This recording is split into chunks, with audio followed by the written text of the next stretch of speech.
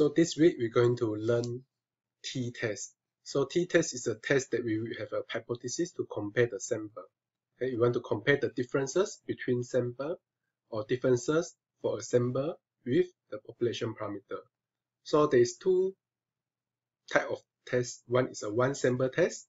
So it's very similar to the one sample Z test that we discussed in the previous lecture. Another one is two sample test. So after this lecture and completing a few tutorials, you should be able to differentiate different type of statistical tests that used to test the difference for one and two samples. Select the correct statistic test for one sample test and two sample test. Perform statistical tests for hypothesis of one sample and two sample differences. So there are three topics in this lecture. First is the t-test. Second one is two sample t-test but for independent sample. And the third one is two sample t-test for pair samples. So first for the one sample t-test. The objective of the one sample t-test is same as the one sample z-test. Okay. So the differences between these two tests we have been discussed in the previous lecture in the z-test lectures. So the differences in between the z-test and t-test is in terms of the research questions and the distribution curve that we use. Okay, for the z-test we use the standard normal curve. For t-test we use the student t distribution table, and also a slightly different in the hypothesis procedure. Okay, remember the 6 steps that we have in the procedure that we explained in the previous lectures. So there's slightly difference. So first is the research questions. So the question is to test whether the population which we took a sample and the population mean is equal to a certain value that we want to investigate. Okay. So for z-test we will use for the population where we know the parameter, especially the standard deviation and also large sample size. For t-test we will use it when we don't know the population parameter. What we can calculate from our sample is the standard deviation of our sample. So we can use the t-test to test this kind of the hypothesis, whether the population mean is equal to the certain value. So second is the distribution. So as you can see for the z-test, we will calculate the z-score and then we compare to the standard normal table, which we can get the probability for a given z value. For t-test, we will calculate the t-score, and for the t-score, we have to refer to another table because we based on the different distribution. So this is to describe, to explain a bit what is the difference between the t and z distribution. So what you see here is a normal distribution. So it's a standard normal curve. Okay. So this, by now you should be quite familiar with this curve.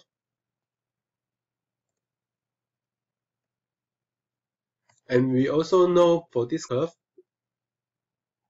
the area under curve. Okay, let's say this is the probability.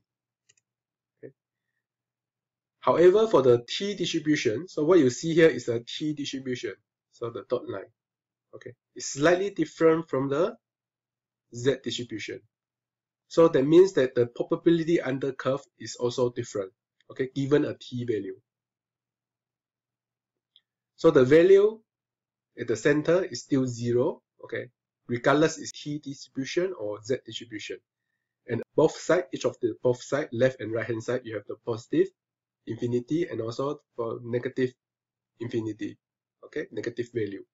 So if this is a z table, then this should be the z value. If this is a t table, then this should be the t value. So the curve is different.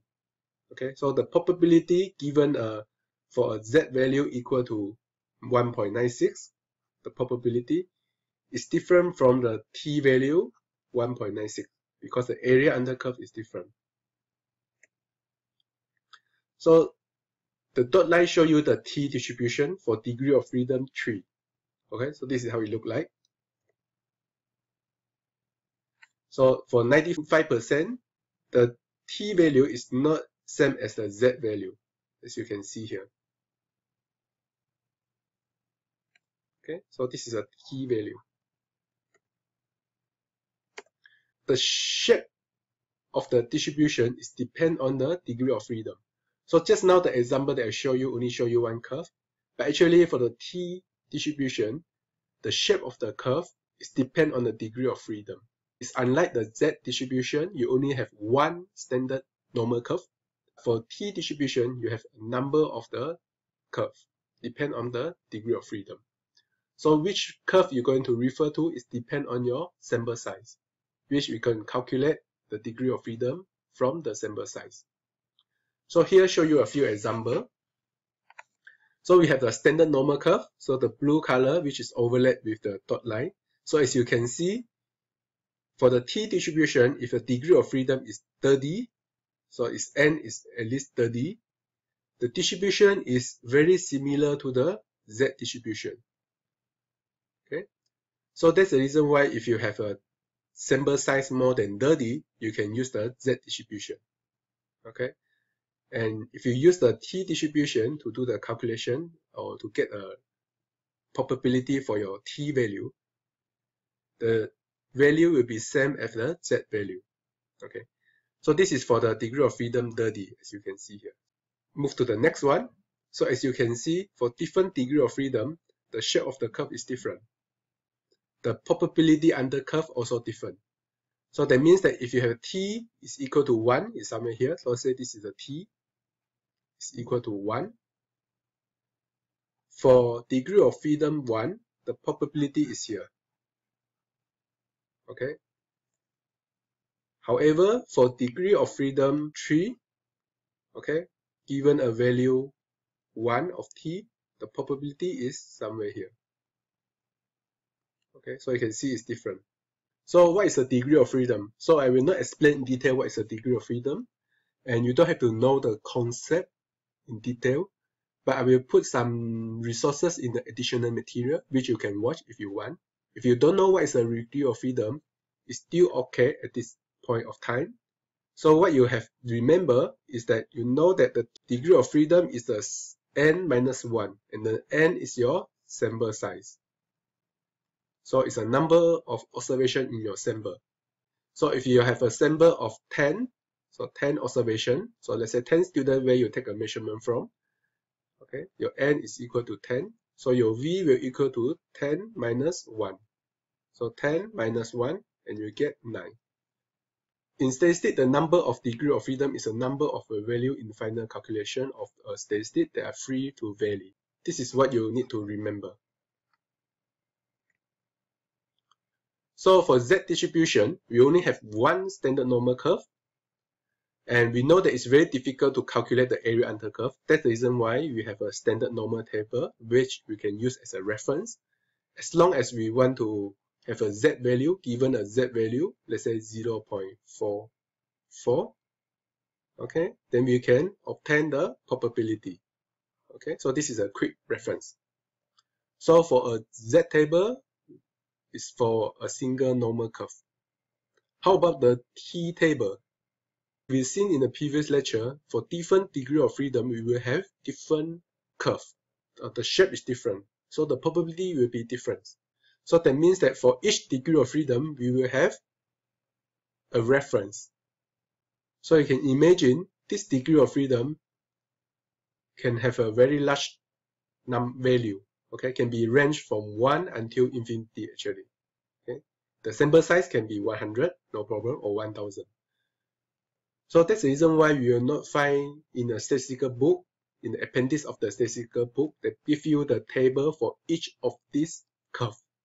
Okay, rather than we'll summarize the critical value, okay, that we need from all the tables.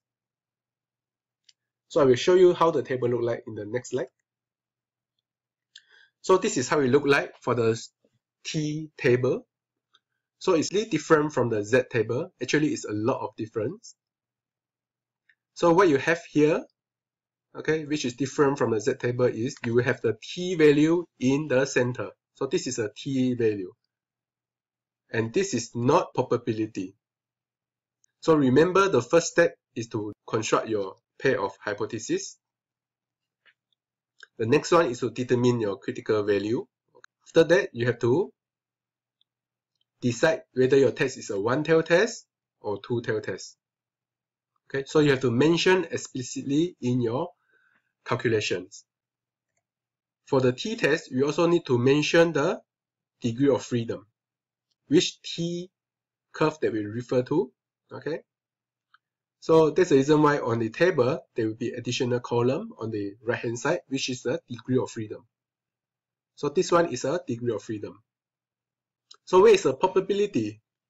Because in the Z distribution, you have the Z value on the side and at the top, then you have the probability in the center.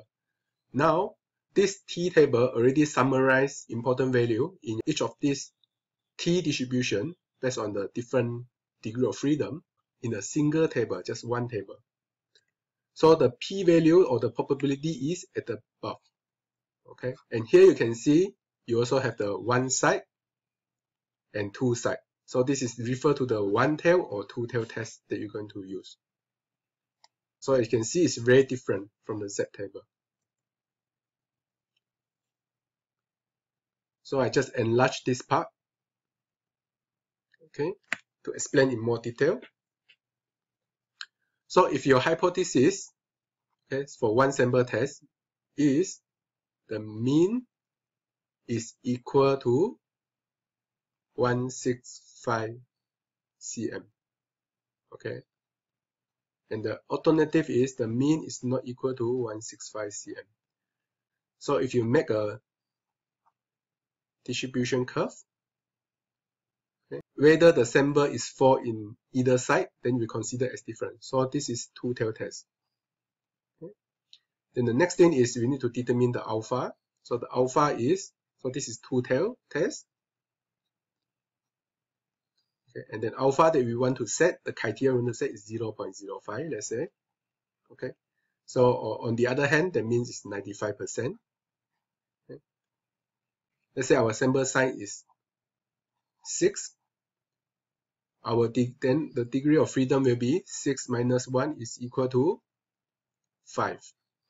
Okay, so we have all the value that we need. So we have our degree of freedom. Okay, it's here, the green color. We have the tail, whether one tail or two tail that we have decided. The significant level is 95%, which is here. Okay. So what we need is to get the critical T. So what is the T value here? So we can use this table. So by using this example, we know that, okay, this is a two-tail test. So we will refer to this two-side percentage. Then after that, our degree of freedom is 5. Then we will refer to the degree of freedom rho, so it's 5. And the significant level is 0.05, which is translate into 95%. So it's 95 for two sides. So okay, it's here. Okay, it's two side, 95. Okay, it's not one side. Then we can look for the T value. So we just move down. Okay, and then get our T value. So this is our critical T value. So this shows you the absolute value, and we know that just now we know this is a two-tail test. So that means that for the positive side, the critical T is 2.571, and then the negative side, the T is negative 2.571. Okay, so this is how you calculate it. So if your null hypothesis is the mean is larger or smaller than 165 cm, the alternative hypothesis is the mean is smaller than 165 cm. Okay, so that means that our test is the one-tail test, correct? So we'll reject the null hypothesis if the given the calculated T is smaller than the critical value. Okay, so it's one side. And similarly, we need to determine the V. So just now our example, the V is equal to 5 because the N is equal to 6. So V is 6 minus 1 is equal to 5. And the alpha that we determine, let's say this case is 0.05 still. and it's a one-tail test. So you have all the information that you need. So we just go to the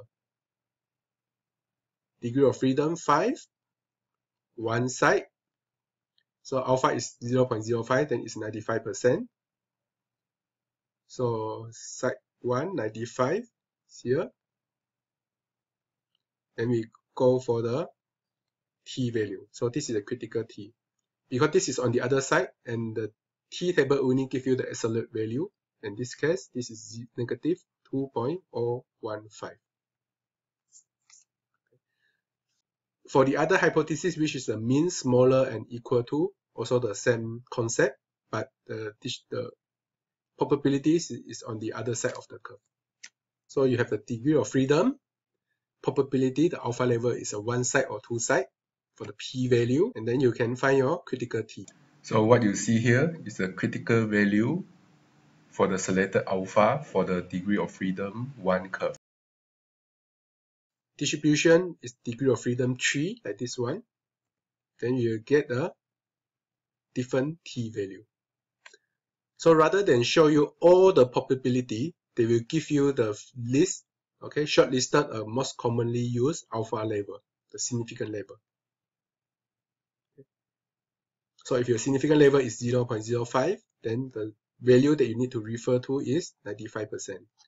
If the alpha that you set is 0.01, then it's 99%.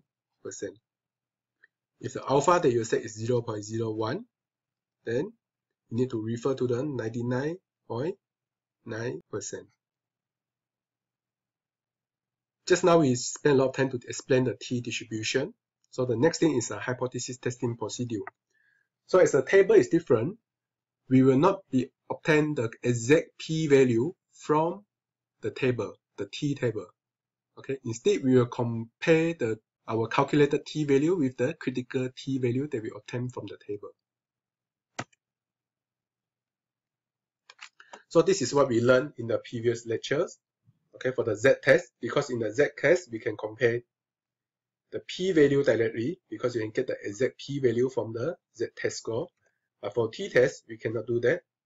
So that's the reason why for the t-test and other statistical tests after this, you only have 5 steps. 1, 2, 3, 4, 5. Okay. So first is still the same to formulate the hypothesis, a pair of hypotheses. Set the criteria. So to set the criteria, we're not going to only set the p-value, but we're going to set the critical statistical value for t. So we will have alpha is equal to 0.05. And then if you do the t-test, then you can need to get the t critical, okay, from the table. What is the value? After that, we're going to perform a statistical test. In this case, it's the t-test. We do the calculation, we get the t-score. So we have to compare the t-value that we calculated with the critical value in the next step. So you can imagine, so this is the curve, the t distribution. I will encourage you to draw a curve for every test, statistical test that you perform at the beginning stage of your analysis. Okay. After you determine your alpha, your t critical, and also the tail, one tail or two tail, you can draw a curve. So in this case, what we want in the step number 2 is the based on this alpha, degree of freedom, and also whether one tail or two tail test, you can refer to the table and then get the critical t. Okay, let's say this is a critical t.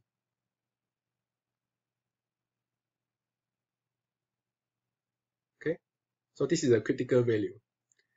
Then after that, we perform the statistical test based on our samples, and then we will obtain the t-score. We get a calculated t. So after we have the calculated t or the test score, we can see whether the test score is for outside of the critical value in the critical region or inside of the critical value. Okay, so whether this test score is larger or smaller than the t critical. So if the test score, this one, okay, they calculated is larger or equal to the critical value, this one, okay, so that means that they fall outside of the criteria that we set. and it's fall into the rejection region, then we will reject the null hypothesis. If the calculated test score is smaller than the critical value, okay, it's here, then we will not reject the null hypothesis.